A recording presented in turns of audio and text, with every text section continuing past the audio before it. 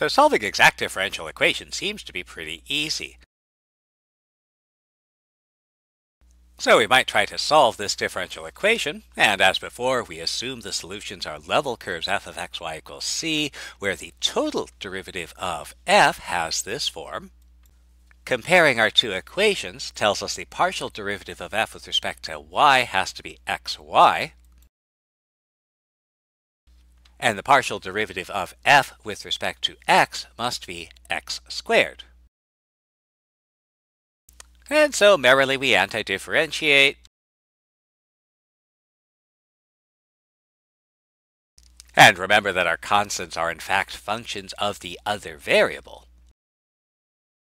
And since our two versions of f of xy have to be the same function, we can compare them directly, and we find.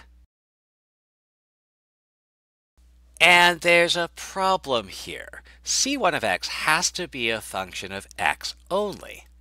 Now the problem isn't that we have minus 1/2 xy squared here, because maybe we can get rid of that with whatever this other function is. But since c2y can only be a function of y, it will be impossible to eliminate y from the right-hand side. And that means we can't actually find these functions that will make our differential equation exact. We don't have an exact differential equation. Now you might look at this and say, gee, it would have been nice to know before doing all the work whether the equation was exact. And in fact, we can test for exactness. This relies on an important theorem for multivariable calculus. Let f be a sufficiently nice function of x and y. In practice, this means it has all the derivatives we need it to have, and they're all as continuous as they need to be. Then the second partial derivative of f with respect to x and then y should be equal to the second partial derivative of f with respect to y and then x. This is referred to as the equality of mixed partial derivatives. And this suggests the following approach.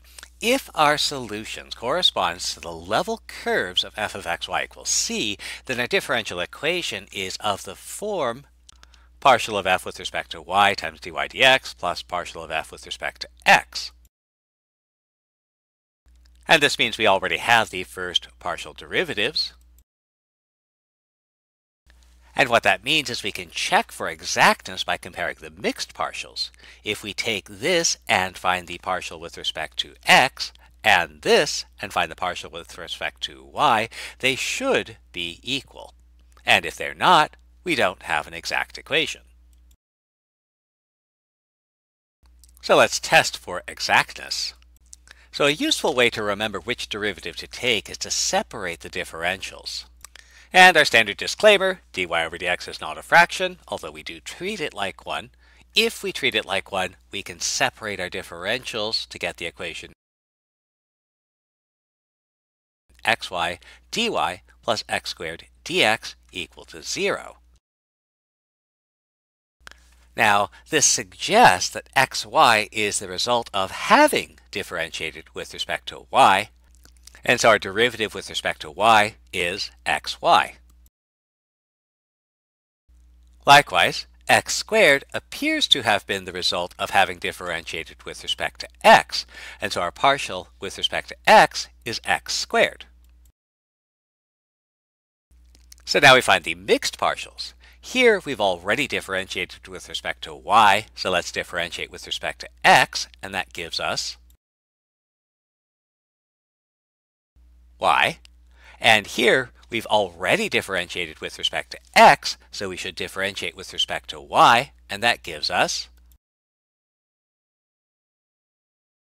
0. And since they're not equal, they couldn't have come from a single function f of xy, and so this is not an exact differential equation. Since this equation isn't exact, we can't solve it by assuming its solutions to be level curves of some f of xy. Or can we? To answer that question, let's solve another ordinary differential equation. So again, let's rewrite this by splitting the differential.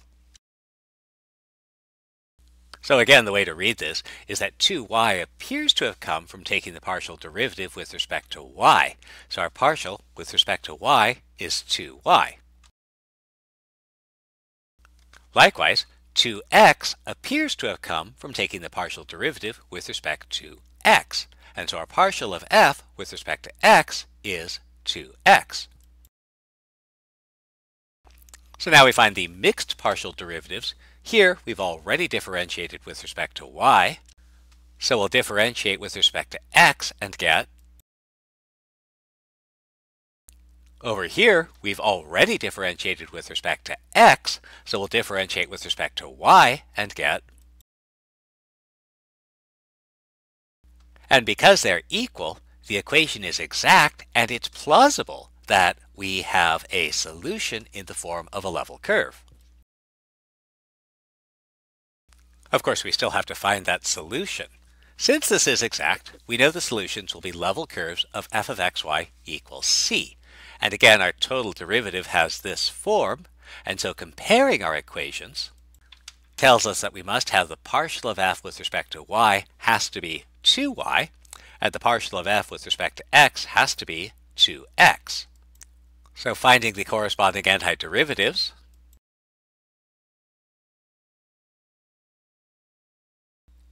we get our functions. F of xy is y squared plus a function of x, or x squared plus a function of y. Again, our two expressions for f of xy must represent the same function, so we can compare them. And if we look at this, in order for the two sides to be equal, this function of x, c1 of x, has to be x squared. And that tells us c2 of y has to be y squared plus some constant, but we can include our constant as part of the definition of the level curve. And so this means that our general solutions are going to be of the form x squared plus y squared equals c. Finally, we can incorporate our initial conditions to find the specific solution. If y of 3 is equal to 4, then x is equal to 3, y is equal to 4, and we can find c by substituting these into the general equation. So c is equal to 25, and the particular solution, corresponding to our initial condition, is x squared plus y squared equals 25. It's worth making the following observation. Notice that if we took the exact differential equation, which we were able to solve, and multiplied by x over 2, we got the non-exact differential equation, which was the one we weren't able to solve. And this suggests we can start with a non-exact differential equation and multiply by some function to make it exact. In other words, we might be able to find an integrating factor. We'll take a look at that next.